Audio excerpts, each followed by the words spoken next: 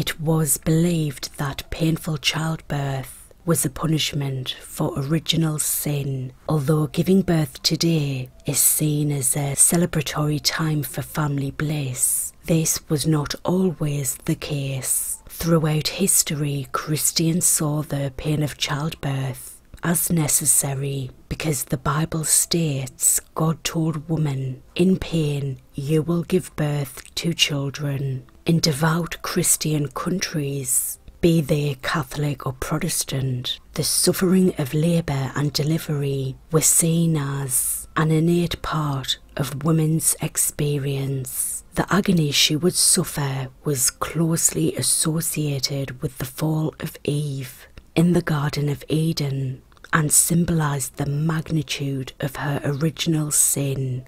Painkillers were often frowned upon, even for royals. As a result, queens often clutched holy relics and amulets during labour. The church approved of such practices because they asked for God's protection and would likely help a mother find success during her darkest hours. Even if a queen bore a healthy child, malicious rumours could bring about a number of problems for the royal family.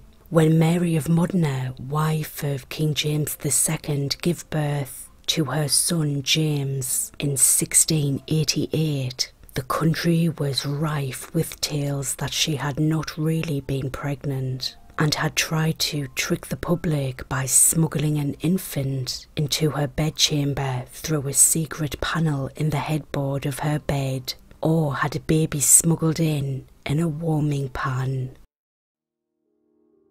Pregnant royals might not even know they were pregnant for many months. Nowadays, the process of birth is well understood and accepted, but this had not always been the case. Throughout much of history, many women would not even know they were with child until they felt the first flutters of movement at around 5 months. This is called quickening, and is the point when women would acknowledge their pregnancy.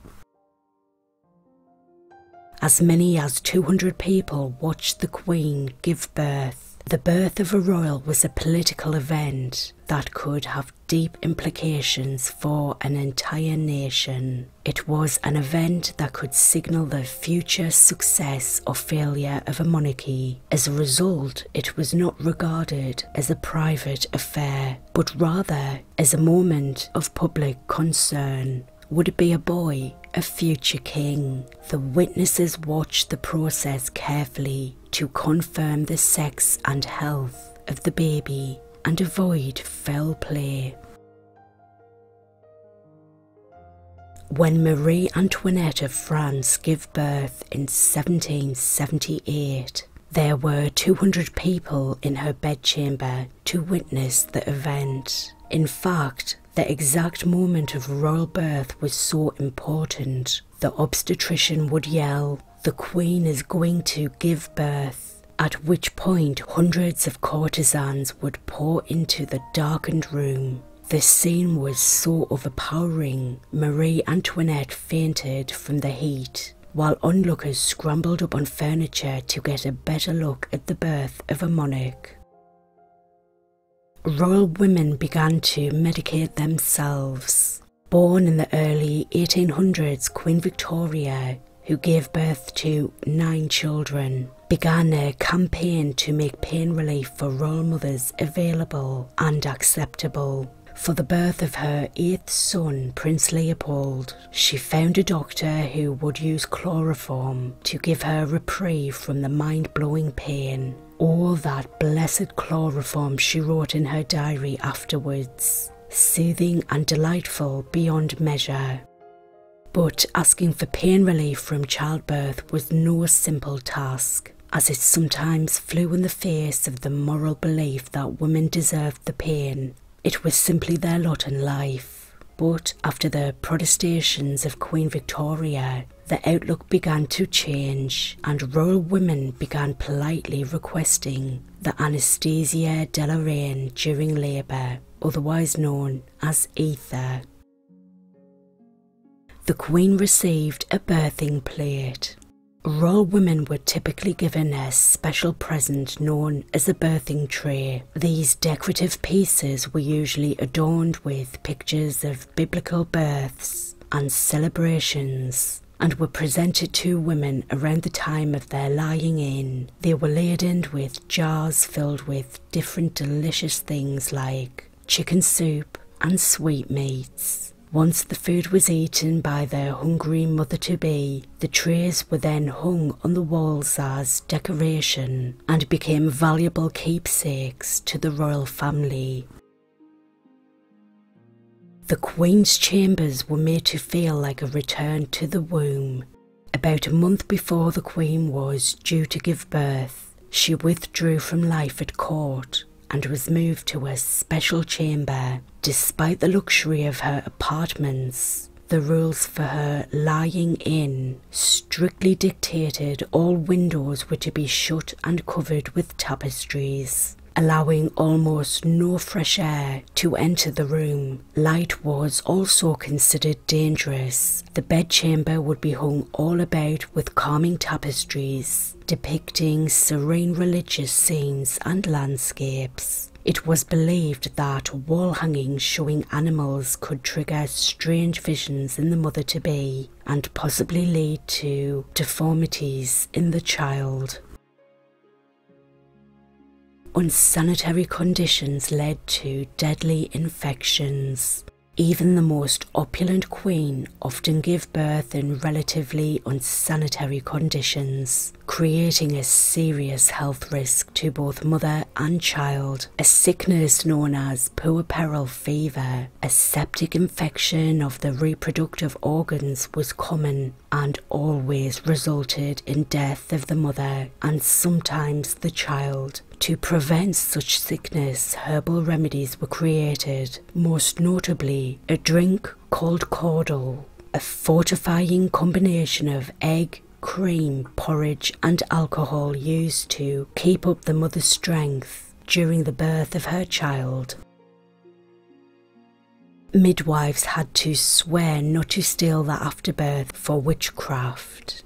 Expertise was based solely on the experience of women who had given birth before. Doctors were rarely called in unless the situation became dire, as midwives did all the heavy lifting. As birthing experts, they had to be both knowledgeable and of good character, a woman who could be trusted with the life of the future monarch. When attending a royal mother, the midwife was required to take an oath on the Bible not to steal anything from the birth itself, such as the placenta or umbilical cord, both of which could be used in witchcraft.